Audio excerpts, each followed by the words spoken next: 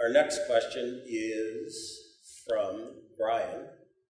And Brian says, "Hi guys, I have a 3-year-old German Shepherd. He's my first Schutzhund dog, and we're trying for a Schutzhund II next weekend. My problem is that my dog has developed a Munchy grip on the sleeve. He's not biting hard or pulling on the sleeve. He just bites and readjusts over and over. He's a very good dog, lots of courage and strong in defense. I'm not certain, I'm not certain what has created this or how to fix it, or even if it can be fixed, but here's a little background information.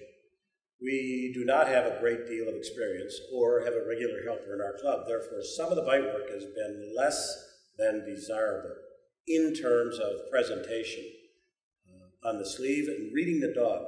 I'm the most experienced with doing helper work, which is not very experienced, so I try and guide the helper while I'm handling my own dog. Unfortunately, sometimes this leads to pressure from both sides, and it seems to me that this pressure, combined with poor mechanics, a lack of knowledge, and a lack of presence by inexperienced people trying to learn the work, is deteriorating my dog's grip. Is there anything that I can do to make his bite more firm and calm? If there is, should I also stop doing protection with inexperienced helpers?" Yes. That was a quick Q&A.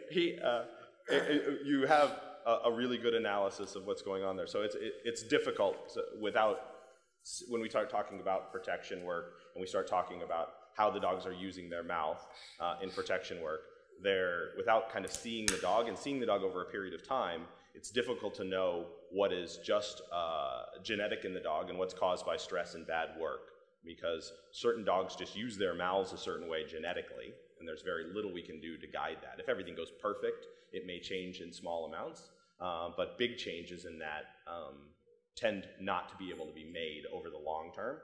So there's genetic components to that kind of biting, but he hit it on the nail on the head in that if you're working on inexperienced helpers and you're trying to teach people how to do protection work at the same time you're teaching your dog, that almost never goes well.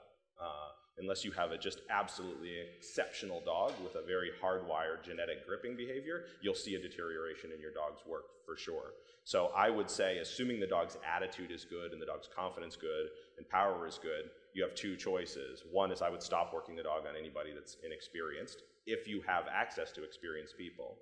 Or you may just have to let go of certain aspects of the work because your training situation doesn't allow it. In an ideal world, I would only work my dog on people with experience that knew what they were doing, that would try to execute my specific training plan so that you could keep the work consistent and for the dog. But that's unfortunately not everybody's situation. And there are many, many people around the country that do not have regular access to experienced helper work. It's one of the hardest things about protection sports in this country right now is a lack of good experienced training helpers. And as a result, people are left with less than ideal circumstances. And sometimes you just have to make the best of those. I would try to eliminate the conflict between you and the dog by not having pressure come from both places. What you should do is, if you do decide to work on people with less experience, you need to try to iron out their job before the session so that you can focus on being supportive of your dog and not having to try to direct them and the dog at the same time. But if at all possible, I would stop working on inexperienced helpers. That's probably where the problem lies.